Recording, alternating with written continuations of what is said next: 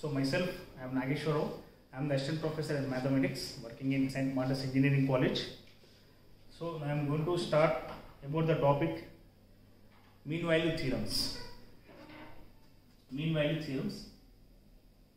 In mean value theorems, I am going to explain about Lagrange's mean value theorems, very important theorem. Lagrange's mean value theorem. Lagrange's mean value theorem. Yes, first of all, we should know what was the statement of Lagrange's mean value theorem. That is very important. First, we will see the statement of Lagrange's mean value theorem. Statement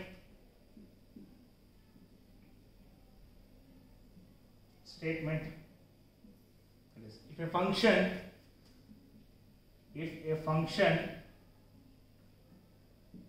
f maps closed interval b tends to R is such that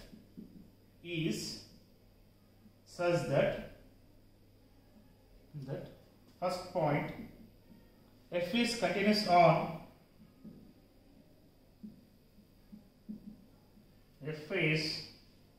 continuous on closed interval a comma b. Second point, so f is derivable on open interval a comma b. Then there exists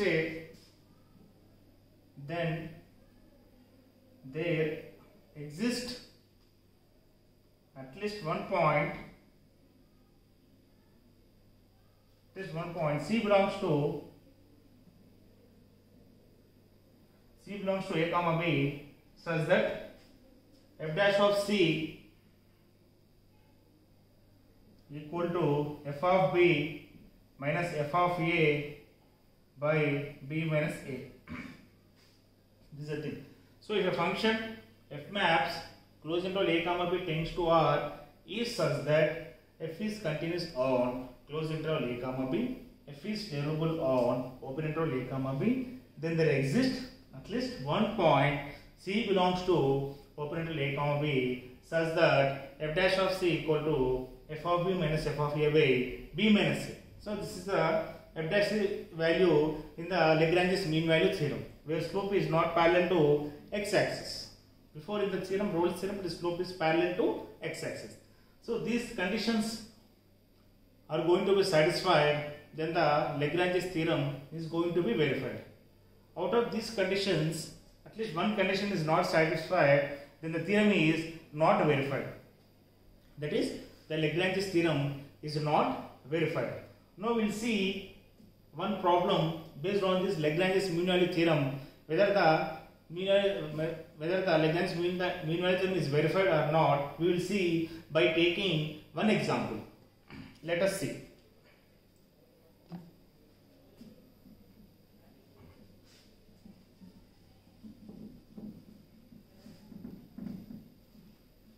Now see one example here.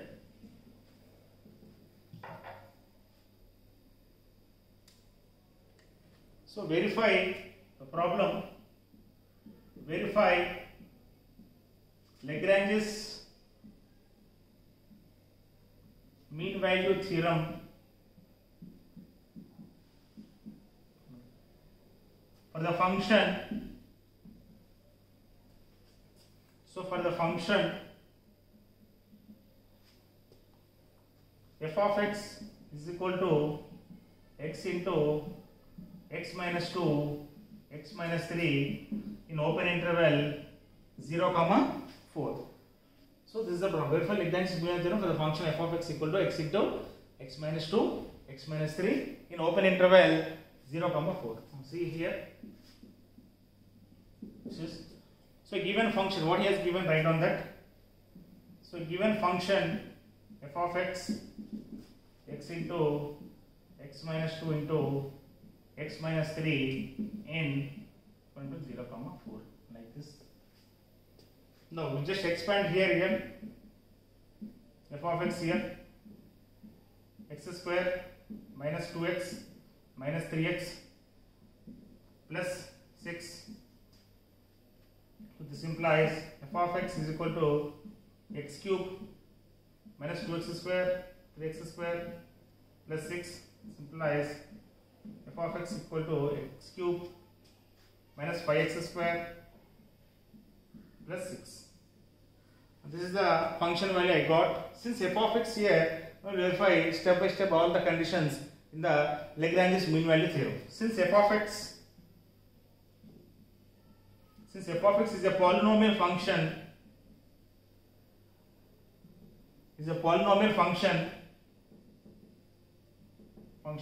it is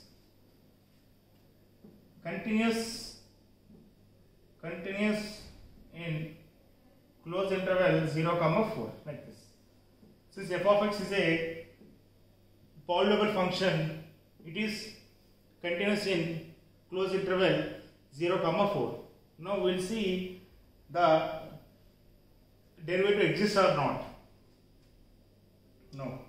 F dash of x is equal to 3x square minus 10x plus, that is here 6x here. Students, just verify that 6x here.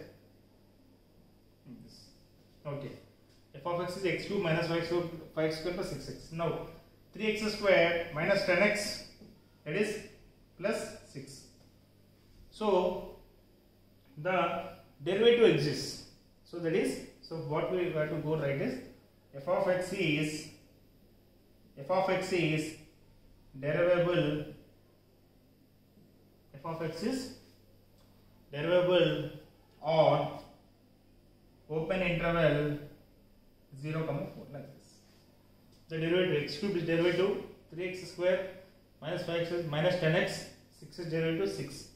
So f of x is derivable on open interval 0, 4 like this. The first condition, the polynomial we got, f of x is x cube minus 5x square plus, that is 6x. Okay, so it is continuous. Next, f dash of x 3x square minus 10x plus 6. So f of x is derivable on open interval 0, 4. Next, what we have to find out? We have to find out the, now next is f dash of c value. What is the formula? There exists at least one point, okay, c belongs to open interval a, b such that f dash of c equal to f of b minus f of a by b minus a. Okay, here what is a value? A value is 0, and what is b value? A value is 0 and small b value is 4. That is, small a is 0, small b is 4. Like that we are going to take. You just substitute in the values. Okay, what will get it? You just see what happened. Now see here, f dash of c.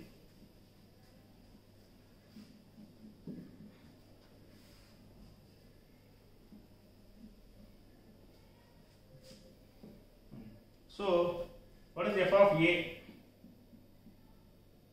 So f of a is nothing but, that is f of x is, that is f of a, that is f of 0, a value is 0, that is, you have to substitute here, you will get entirety is 0.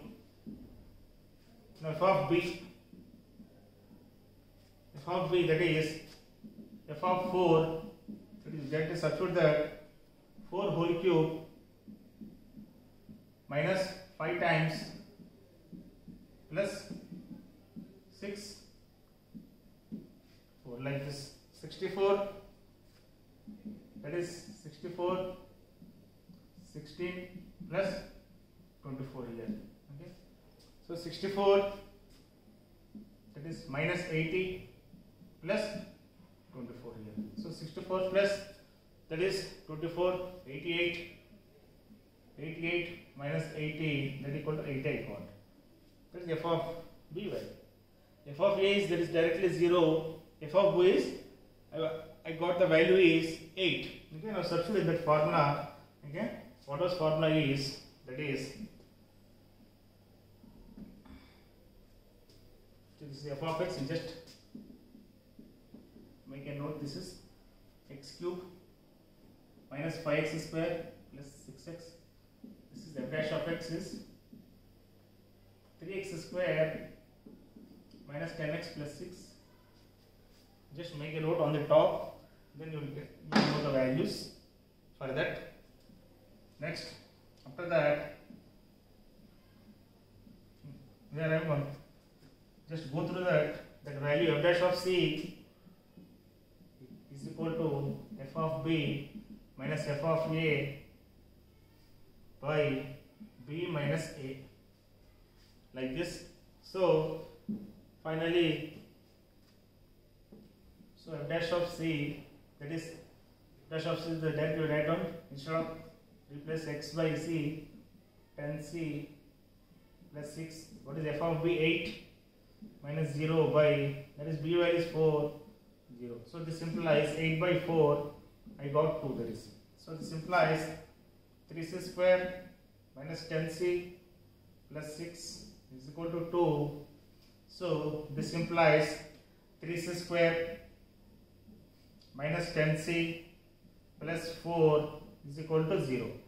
This is the value I got. Okay, this is 10c, not x, this is 10c.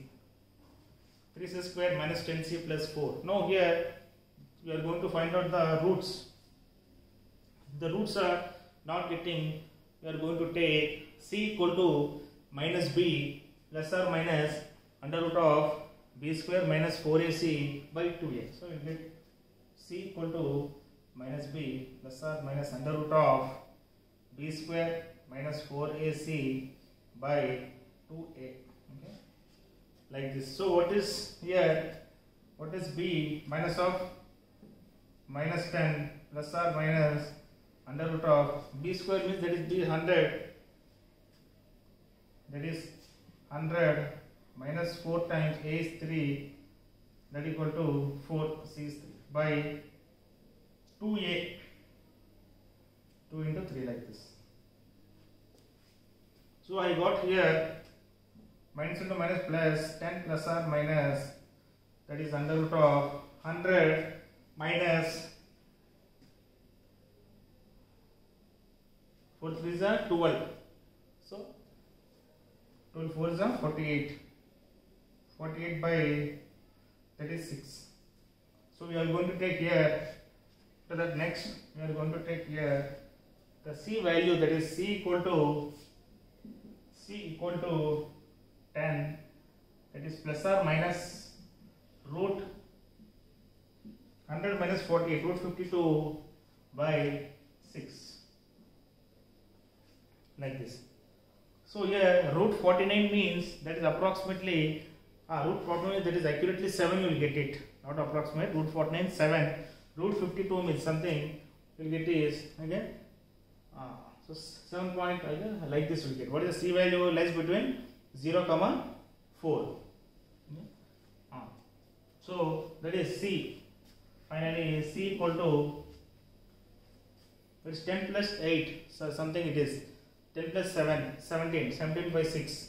Okay, that is approximately, okay, you will get it 10 plus or minus 7 point something, it is value over here by 6. You will get 10 plus 6, 10 plus 7, 17 by 6. That is approximately lies between, okay, 2 and 3, that value, okay, like this. So similarly 10 minus 7 by 6, that is approximately that value lies between 1. Okay, 10 minus 7, that is 1 plus 7, 1 is minus 7. 10 minus 7, 3 by 6 point, that is. Okay, so the c value finally you will get it. Okay, data write down, that is this value c equal to 10 plus or minus root 52 by 6. Okay, root 64 you get 8 value. Okay, 10 plus or root 52 by 6, that is belongs to open interval 0 comma 4, that is like this. Finally you write down c equal to 10 plus or minus root 52 by 6 belongs to open interval 0, 4. This total this value lies within that interval 0, 4. So finally, all the conditions are satisfied. Therefore, the Rolle's theorem is verified. So what we proved again? Here, a given function f of x is x, x minus 2, x minus 3, and within that interval, open interval 0, 4. So first, we calculate the function f of x. F of x we got x cube minus 5x square plus cx. So that is a polynomial function. So it is continuous in closed interval 0, 4. Now derivative. What we have done, the derivative. Okay, derivative means that is f dash of x is that is 3x square, x cube derivative 3x square minus 10x plus 6. So there is a derivative. So the derivative exists in the open interval. Okay, always continuous exists in the closed interval, and derivative exists in the open interval 0, 4. And finally, we calculate within the formula there exists at least one point c belongs to open interval a, b such that f dash of c equal to f of b minus f of a by b minus a. So what is a value he has given? The a value is 0 and b value is 4. Directly you substitute in the formula. So what is f dash of c? F dash of c equal to f of b minus f of a by b minus a. So one by we calculate what is f of x, f of a, that is 0. Directly substitute that. Okay, and f of b, f of 4 whole cube minus 5 into 4 whole square plus 6 into 4. If simplify, you will get f of b is 8. Okay, f of a and f of b, you substitute the values in the formula. F dash of c equal to f of b minus f of a by b minus a. So finally, f dash of c equal to f of b minus f of a b minus a. Directly substitute that here. F dash of c is 3c square minus 10c, okay, plus 6 is equal to 8 minus 0 by 4 minus 0, that is 8 by 4, that equal to 2. So 3c square minus 10c plus 6 equal to 8 by 4, that is 4 1 4 is 2. So finally 3c square minus 10c, 6 minus 2 you get 4, 3c square minus 10c plus 4 equal to 0. Roots are not getting directly, we are going to take c equal to minus b plus or minus under root of b square minus 4ac by 2a. Directly we apply c b minus of minus 10 plus or minus, okay, this is 100, 100 minus 4 into 3, 4 by 2 into 3. 10 plus or minus under root of 100 minus 48 by 6. C equal to 10 plus or minus root 52 by 6. So that value lies within the interval 0, 4. So all the conditions are all the conditions are satisfied. So finally the Rolle's theorem is verified. So in this way we are going to prove the if any problem is given, any function is given, okay, verify means you have to prove these conditions. Okay, this is called the Lagrange's mean value theorem. What is Lagrange's mean value theorem? Once again, if a function f maps closed interval a, b tends to R is such that f is continuous on closed interval a, b, f is derivable on open interval a, b, then there exists a point at least c belongs to open interval a, b such that f dash of c equal to f of b minus f of a by b minus a. Okay, this is called the Rolle's theorem. This is very important theorems. Okay, so this is a verification of Rolle's theorem. If any function is given, like that you have to verify. All the conditions are satisfied, then the Rolle's theorem is verified. Okay, so thank you so much.